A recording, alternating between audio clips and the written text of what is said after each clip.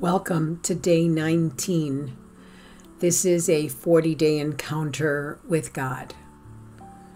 An encounter that is creating more intimacy, more knowledge, and more revelation as we seek Him every single day through these studies and we find Him. Let us pray. My Lord God, thank you so much for who you are. Thank you, Abba Father. Thank you for Jesus, and thank you for the Holy Spirit.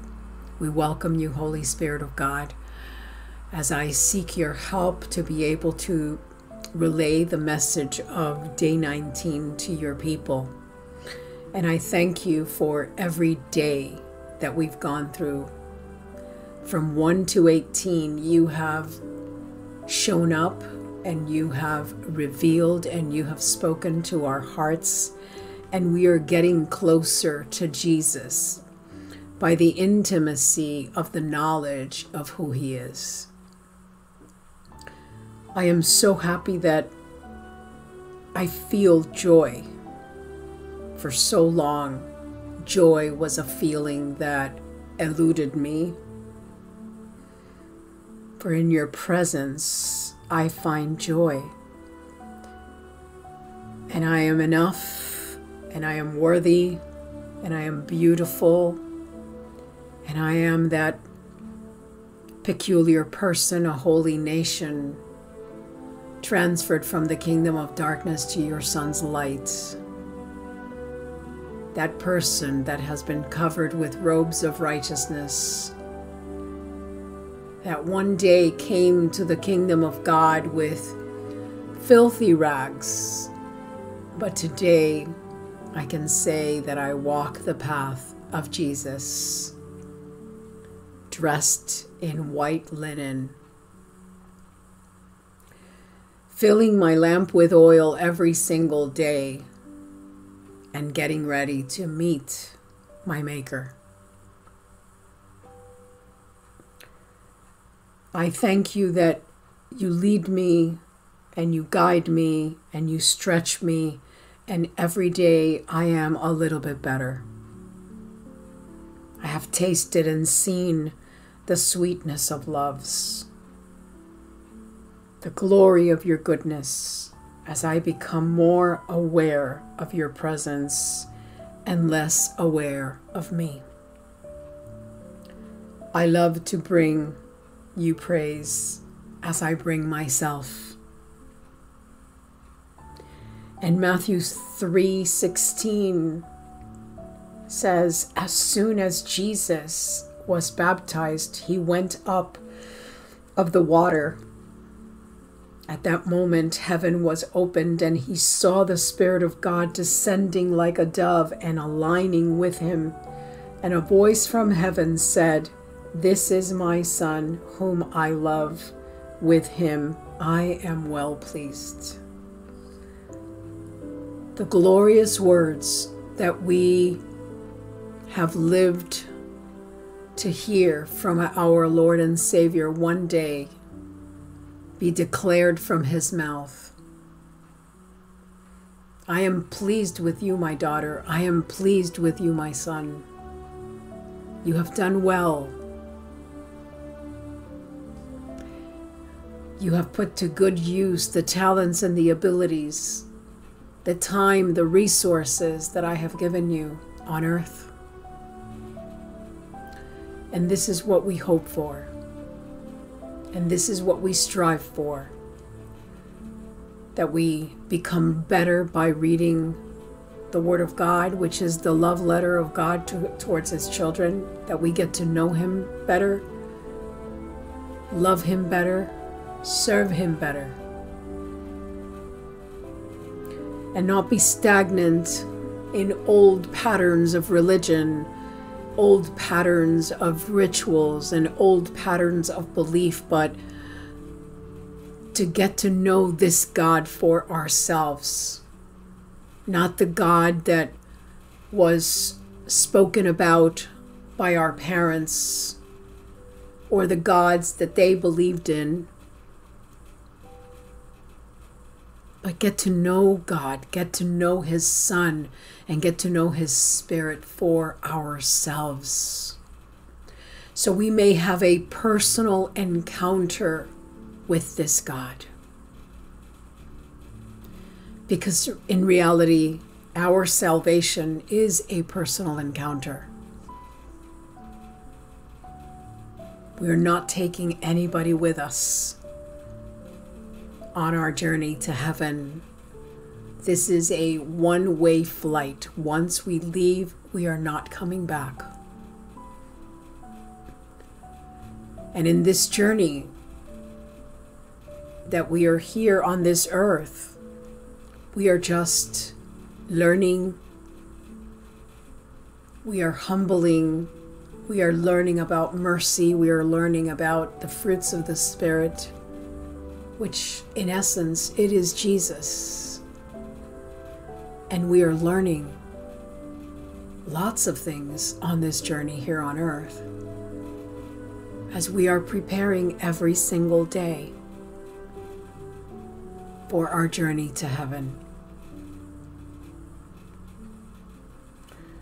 I thank you for an open heaven over us today. Jesus, you made sure that there was no dividing wall, that there was no more veil, that there was no more division, no more obstacles between us and God. And you came to be the advocate, to be the intermediary. An unholy humanity to be able to stand in front of a holy God only through Jesus.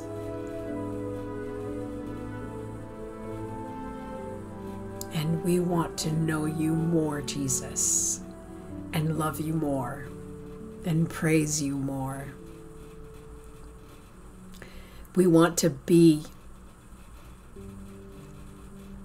first rather than doing first. We want to be more and become better for you, not for us, but for you.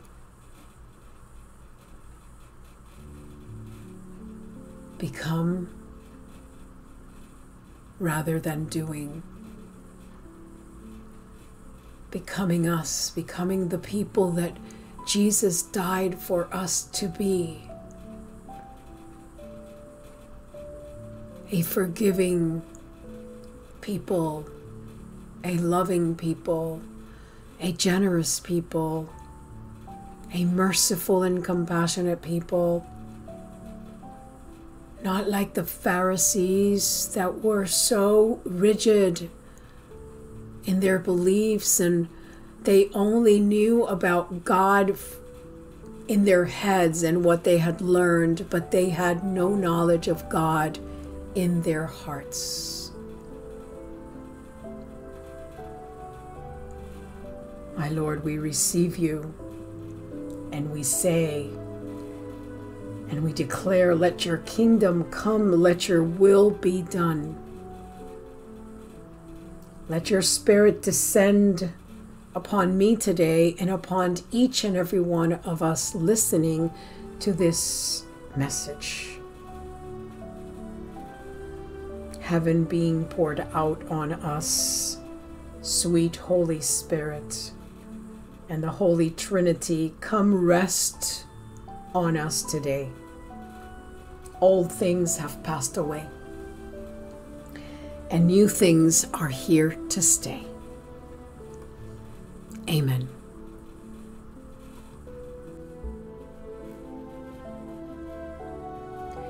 Welcome once again to day 19.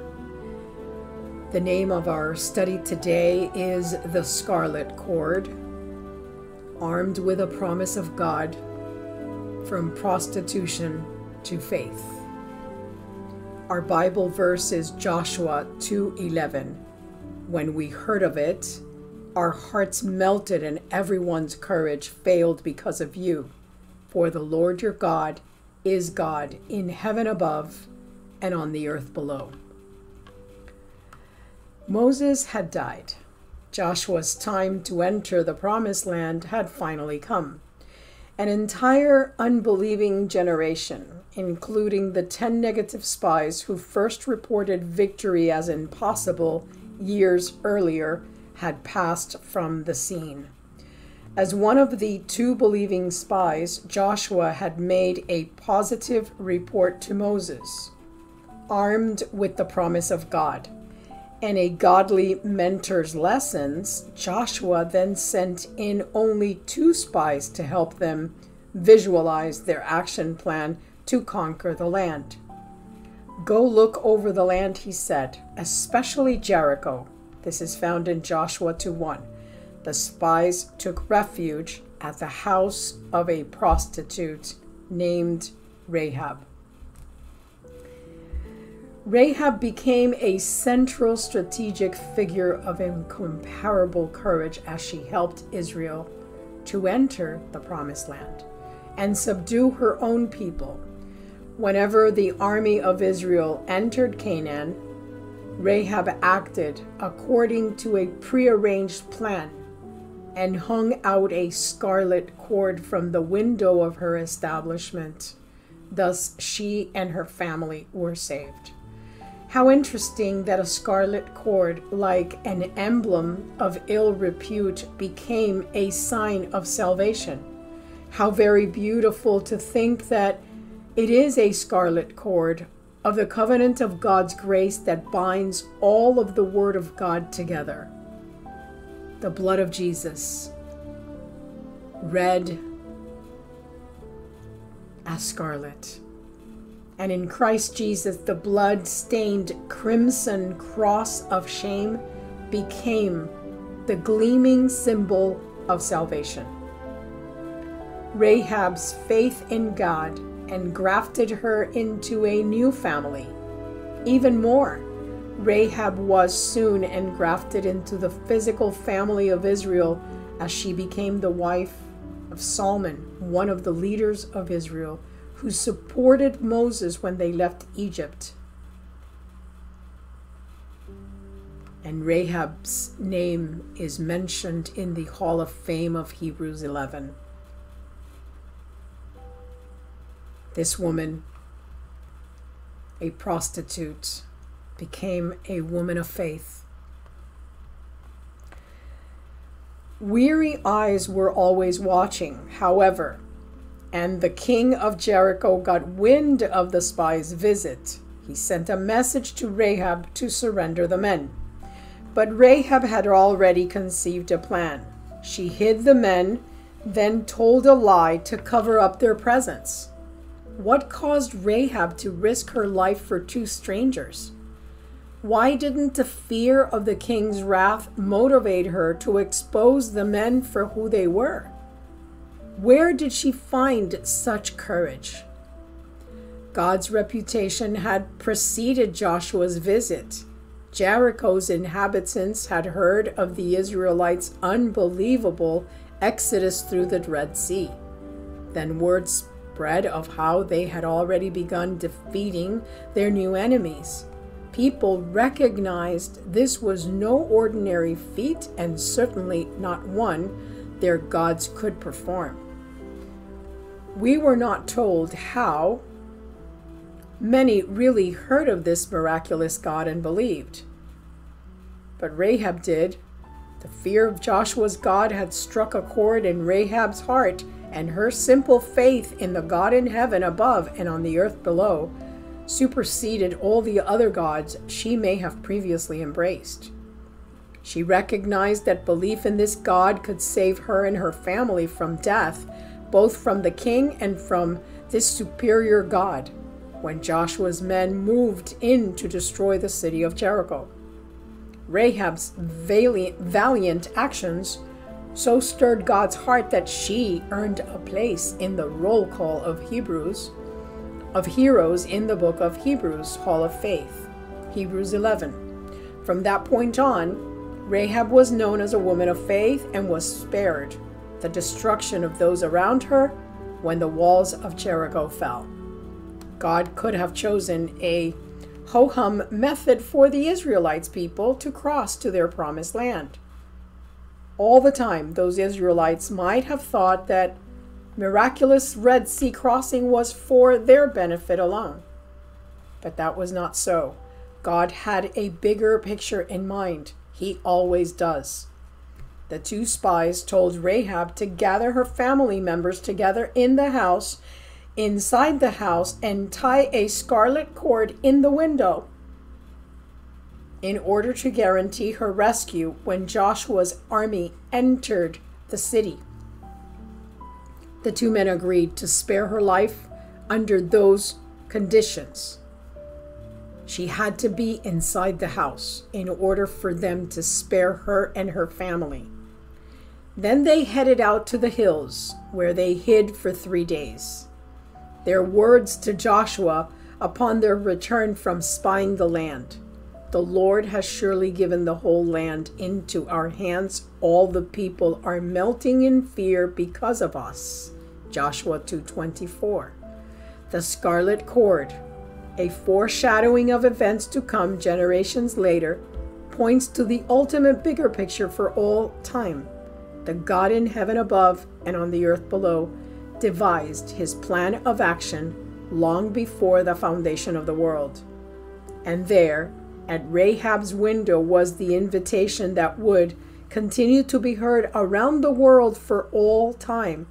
Jesus, the scarlet thread of Christianity, is woven throughout the Bible and documented in history.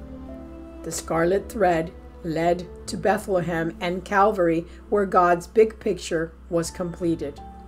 Jesus, Scarlet's blood, would provide the window and guarantee of escape from every person's spiritual death. You may think supernatural happenings around you are simply coincidences, or that they occur because of you or someone else's genius. And if you do recognize a miracle for what it truly is, you might think God actually did it just for you. And he did, because that's the kind of God he is. But be careful that you don't miss the bigger picture as well. Whether God reveals himself today in the miraculous or in the ordinary is not the issue.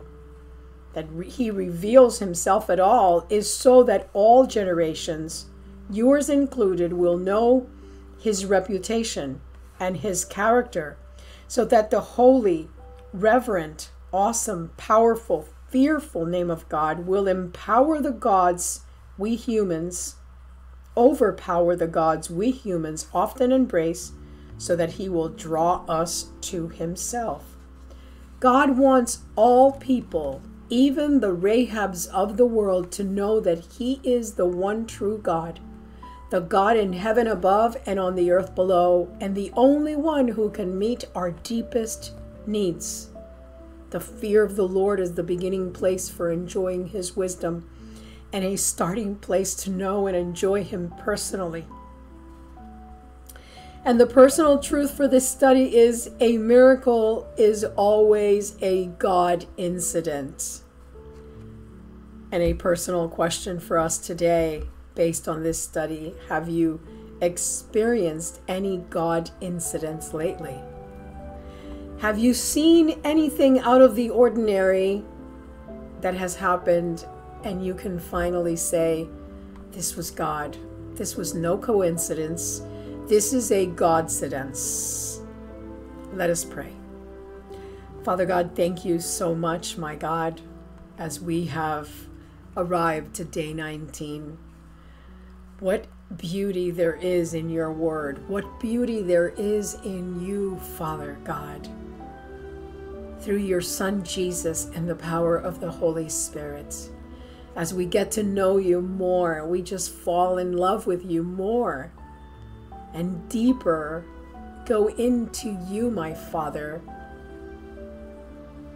And as we ask ourselves these deeper questions, my Father, we can also be in tuned and aligned with your word and see where the disalignment is happening in our lives, my Father. Help us, Lord God, to be aligned to you in every sense of the word. God, help us to see everything that happens in light of eternity.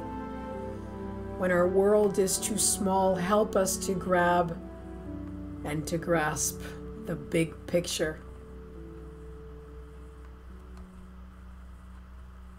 Thank you that you are a personal God who loves to meet our needs as well.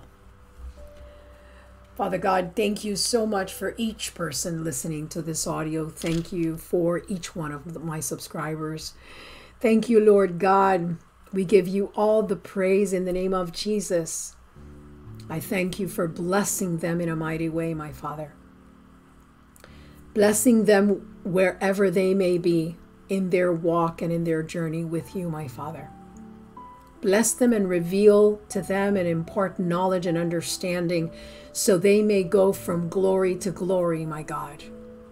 Spiritual promotion, my Father. That is what we seek. As we become more and more mature in you, we give you all the praise. In the name of your Son, Jesus. Amen.